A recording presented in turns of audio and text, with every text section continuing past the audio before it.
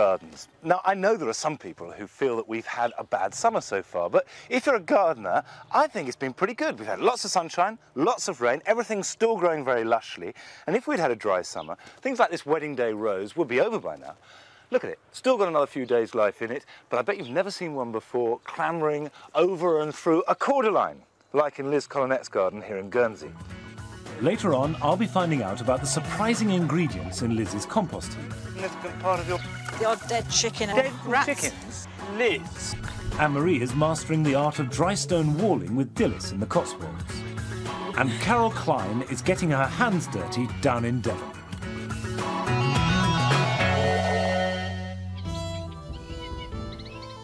Liz Collenette and her husband Rod live in a handsome old house with a large garden overlooking Vale Pond in Guernsey. When I was here a month ago, the delphiniums in their lakeside border and the oriental poppies closer to the house were looking at their best. Now those borders are going over, but other things have taken their place and the garden is still full of colour. Those roses have been in garden since I was last here. Yes, things change. I had really hoped that these agapanthus would be out. I was hoping for you as well, Monty. There'll be another fortnight yet, week or a Really? fortnight. The white ones will. But blue ones are more forward. And I've got one patch which is absolutely beautiful, Oh, I'd which like you'll to see love those, that. Yeah. Thanks. So these are fantastic. Do you like them? Now, why do you think those are out earlier? I don't know why, because they've all got the same position, haven't they? They're lovely. Now, when did you plant these? Well, I've never planted them. Just popped up. You see, I can grow those without any trouble in a pot, but I can't overwinter them. They'd never just pop up in my garden. No.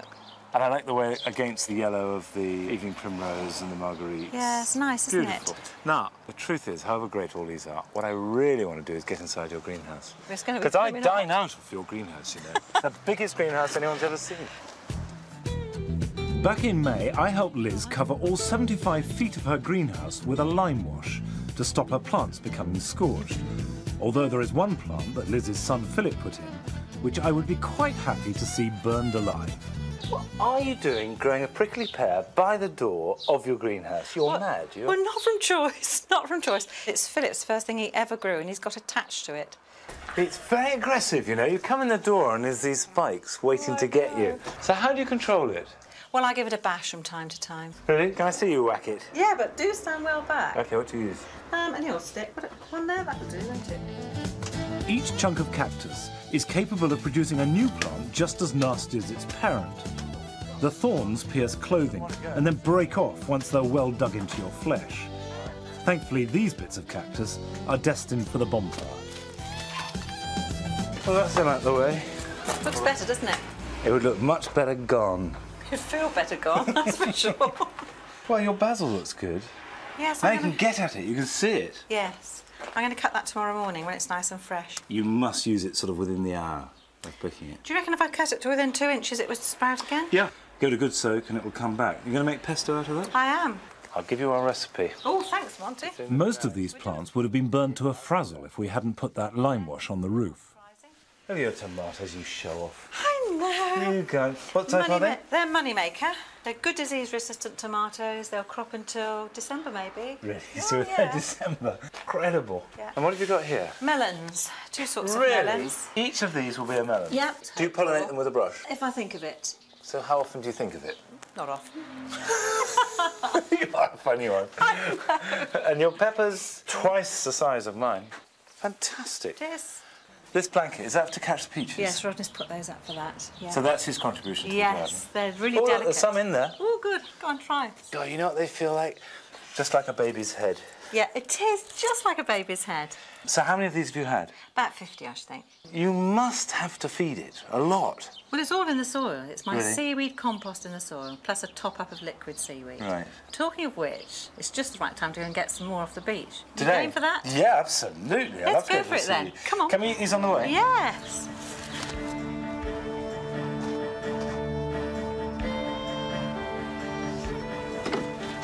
Do you know, I think this is a fantastic luxury to be able to push a wheelbarrow onto the beach and get your own seaweed. It is, isn't it? Now, what are we looking for? We're looking for some good seaweed. If I could choose, I would have all this. This is bladderwrack. Rot's a bit slower, a bit Right. lighter. But in the summer, We have to rely more or less on sea lettuce altogether. See, this is squelchy stuff. So when does the bladderwrack come up? Autumn, with the big gales, big autumn gales, October. So you lie in bed and listen to the wind. Yes, and hope it's blowing west. And think, whoa, bladderwrack. It's this morning. Yeah, it's today, yeah. So how much do you collect? Well, the first year I collected 97 barrow loads. 97 barrow loads? That was before the bad back. It's probably the cause of the bad back. Does everybody do this? Is this a Guernsey thing? It is a Guernsey thing, but not many people do it these days. You occasionally see people coming down with a car and sacks and filling up the boot. There's all sorts of stuff in here. There's shells, here, like the crab shells. There's the sandhoppers. Which will make it limey, which the worms will love. Yeah. Well, I reckon that's enough for battling over. OK. Seaweed is rich in potash and trace elements. If you can't gather your own, you can always buy it in dried and powdered form. Here we go. You're right. Oh, that's not bad, is it? And how many layers would a heap this size have? Between 6 and 8, I should think. Really? So it's Yeah. a very significant part of your compost? It's a really important part of it. What else do you put on? Shredded paper from Rodney's office, kitchen waste, garden waste, you know, lawn cuttings, things like that. Any dead chickens or Dead rats? chickens? I do, actually. We don't have many of them. And rats? Buried Oh. underneath, fine. Liz, you shouldn't do that, you know. Oh, why not? It'll all rot down. Well, partly because it attracts other rats, Well, it doesn't matter, does it, really? and partly, do you really want decomposing flesh feeding your vegetables and fruit? I'm not at all bothered, actually. Oh, you know. No. And they're not many, Monty. If I get 4 or 5 bodies in a year, that's it. Do you turn this? No, I don't. Too heavy for me. The Centre for Alternative Technology have come up with latest research on composting, which pretty much exactly mirrors this. Big heap, not turned, lots of paper and straw. Funnily enough, they didn't mention rats or chickens, but there we Funny are. that. And you leave it for, how long do you leave it for? A year. Yeah. At least a year. If They I... were saying 18 months. Yeah, well, if I could leave it longer, if I didn't need it, Yeah. and if it wasn't ready. Liz's garden benefits from the mild Guernsey climate with lots of sun and plenty of rain. All that plus seaweed compost, and it's not surprising that her borders continue to flourish throughout the summer.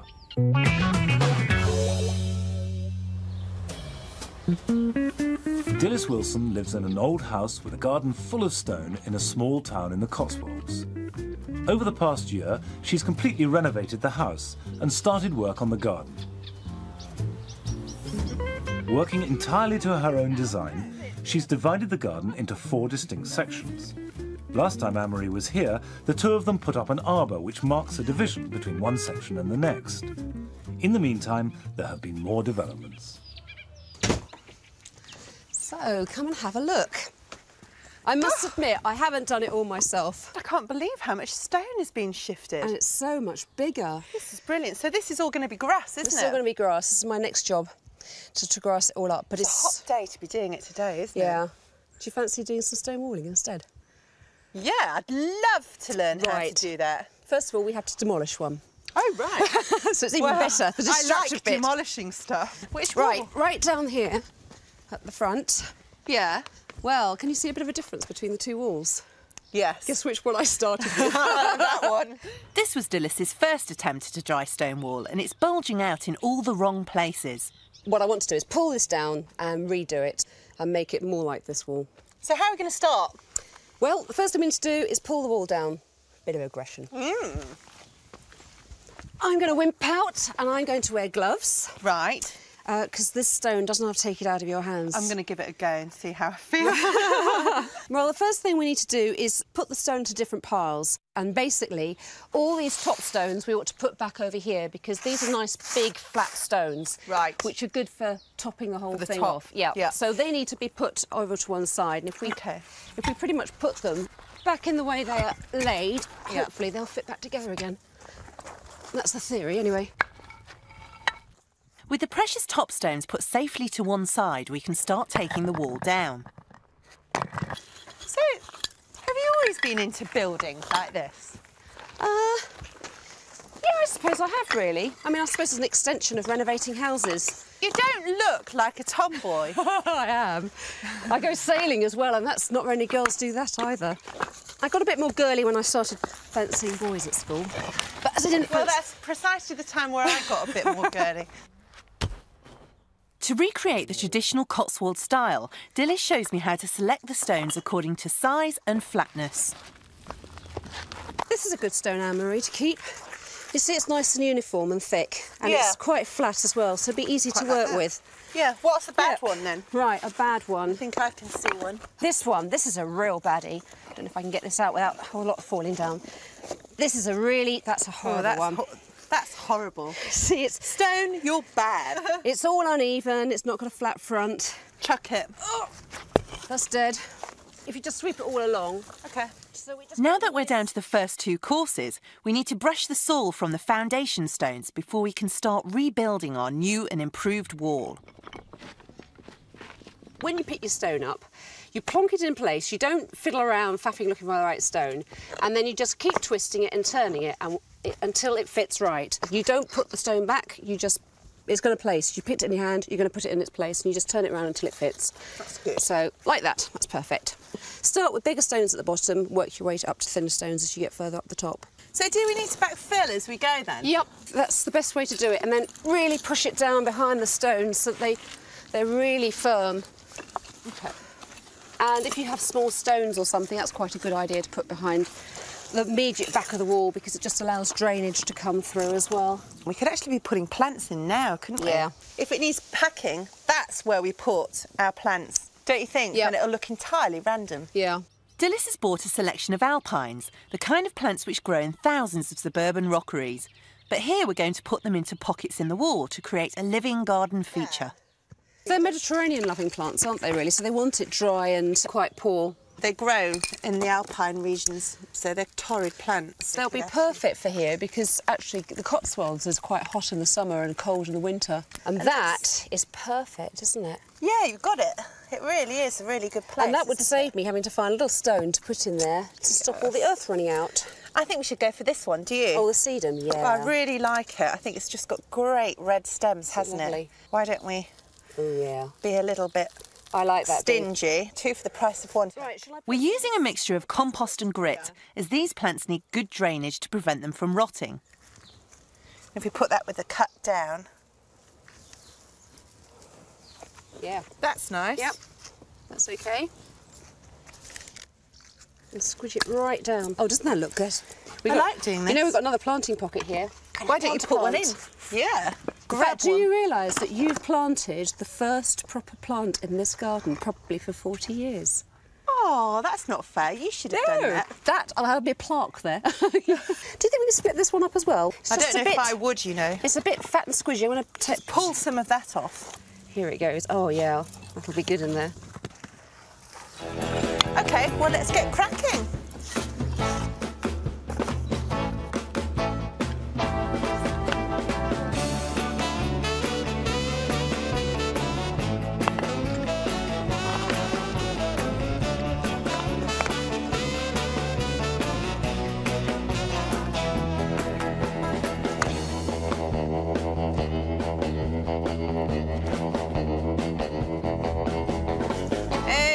Going like the clappers. Our final job is to retrieve and replace our top stones. It's kind of ironic that we saved the big, heavy stones till the last, isn't it? Well, if you make them fairly flat, like a seat, then A, it looks nice, and B, if you have a party or anything, then... You can use them as a seat. Bingo! Oh, wow. Doesn't that look better than it did before? We've now got a neat vertical wall in place of the bulging slope, with the alpines to complete the finished effect. Loads better. It's so tempting not to redo something. The thought of pulling a job down that you've already done, but I really think it was worth it, don't you? Yeah, not bad for a day's work. We'll take a break now, and when we come back, Carol Klein is going to be in Devon. See you in a moment.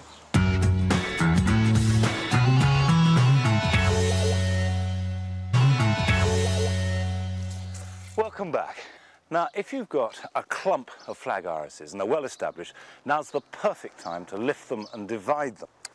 You want to dig up the whole plant and then cut off the edges because that's where the future energy is going to be. Let's get that up there. You can see the whole thing has coalesced into a lump. And if we, see that's coming off of its own accord, and we've got quite a few pieces there. And as long as you've got an inch or two of rhizome on each section, they're going to replant really well. And the idea is it'll get new vigour, it'll grow into a new clump, and then you'll do the job again in about 3 years' time. Plant them very shallowly. I like baked, sunny conditions. Just get them in the ground, nice vigorous roots on there, and then cut off the top of the leaves because there's nothing to support them. And if that gets windy, they're just going to blow over. That now will grow well. Divide the whole of the rest up, spread it around the garden, fill those holes up, and you'll have lots more of irises next year. Now, down in Devon, Carol Klein is visiting Chris and Bill Skeels, where they're still working on that bog garden. Chris and Bill Skeels moved to Devon to live the good life. Their 1 acre garden surrounds their cottage, and there's plenty of work that needs to be done. Theirs is a perfect garden partnership. Chris is the planner, dreaming up the ideal garden and nurturing hundreds of plants from seeds and cuttings ready to fill it. Fortunately, Bill can do the work as fast as she can come up with ideas. Without my action man, there's no way that I could do this, you know. I get all the credit. In fact, I think I get a lot more credit than I deserve. But it's definitely a two-way thing, and Bill does an awful lot of hard work here. Carol Klein has been helping the couple as the garden takes shape. Together, the three of them have made a shingle garden, and on Carol's last visit, they made a start on planting up the pond. Since then, the pond has been topped up with water, and Bill has started to turf around the edges. Look at that! It really works! Look at all that planting! And there are already creatures and all sorts of things all over it. Well, it's coming to life now. It looks as though it's been here for a long, long time. And what are these two? Well, this is something that has been somewhere for a long time. It's sludge. Right. This has been at the bottom of our friend's pond, hasn't it? That's right. And it's going in our pond. Right, because it'll be full of all sorts of insects, eggs and larvae and all kinds of things. Get your pond off to a flying start. That's right. And anyway, any excuse to get your hands in a Smells good. bucket of mud. I might let Bill get mucky then. Oh, right, OK. And me. Shall we have one each, Bill? Right. Isn't it lovely? I knew you'd like that job. Oh, it stinks. Terribly good for your skin, you know. I'll take your word for it. Oh, your hands look so much smoother. No, that's the last thing for the pond, really, isn't it? That's right. But I presume this is our next job. This is your bog garden, yeah? That's right, yeah. You've been busy again. I'm busy all the time. I think actually he's built a grave to bury me, so there's no more jobs. And you've already got all your plants together over here, Chris. Well, I just put them all over there and I thought we could rummage through and see which ones sit properly in the garden, really. Yeah, the fine collection. You've also got some of your carnivorous plants, haven't you? They're beautiful. Are you just going to mix them up with your other plants? Well, no, because actually they need a different soil base, because they need to have like a lime-free acid one. Yeah. And the others that's not important for. No, they just go in ordinary ground. So how about making a separate little bed and... I know. Well, you're so Not good another at hole. it. It took me all day digging that one. So if Chris and I puncture this lining so that the... Puncture it, bang goes my 25-year guarantee on the liner. Afraid so, yeah. What should we use, Chris? Some forks? Forks, what do you think? The idea behind a bog garden is to provide a home for plants which grow naturally in the damp soil close to water. Although the bog garden must stay moist, water needs to be able to percolate through the liner and into the ground beneath. The carnivorous plants will be happy in this separate, shallow bed next to the main bog garden. A layer of gravel ensures that the holes won't get clogged with soil. Before we fill the bed, it's important to remove any traces of weed. Chris and Bill's clay soil is ideal for a bog garden, as it retains water very effectively.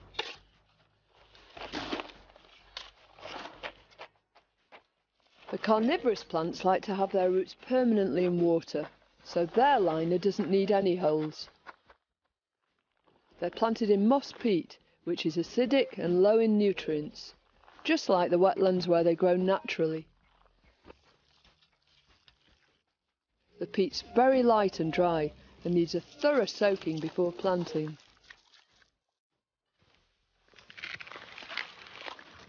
I don't know anything about these plants at all. Well, they're a little bit different to your normal plant.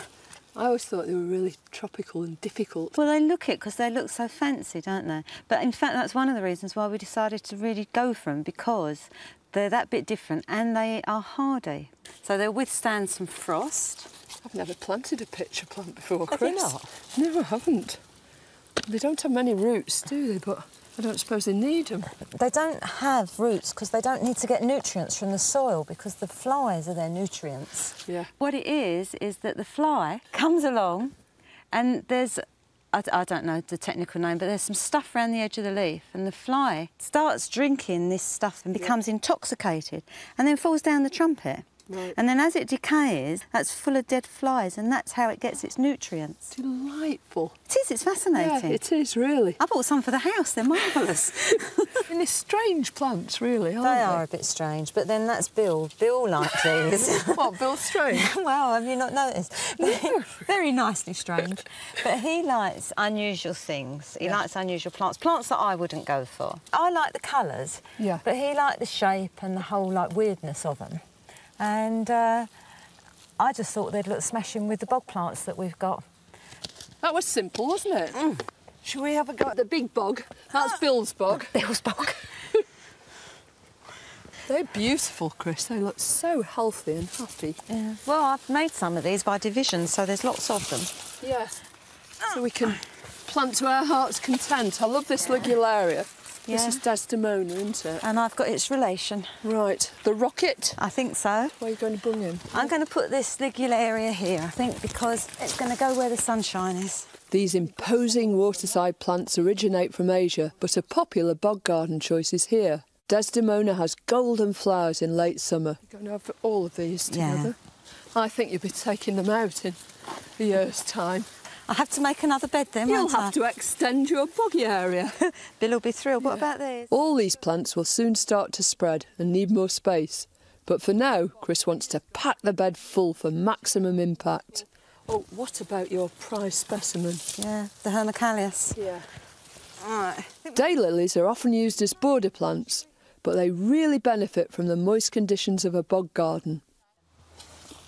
This Euphorbia palustris should do really well here.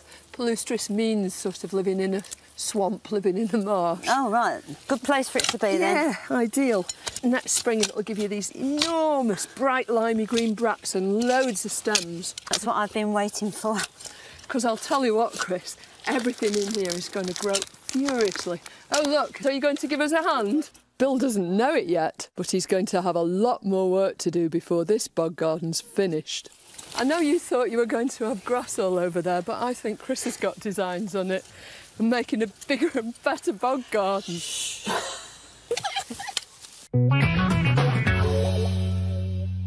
Well, that's all we've got time for this week. We'll be back the same time next Sunday night. I'll see you then. Bye-bye.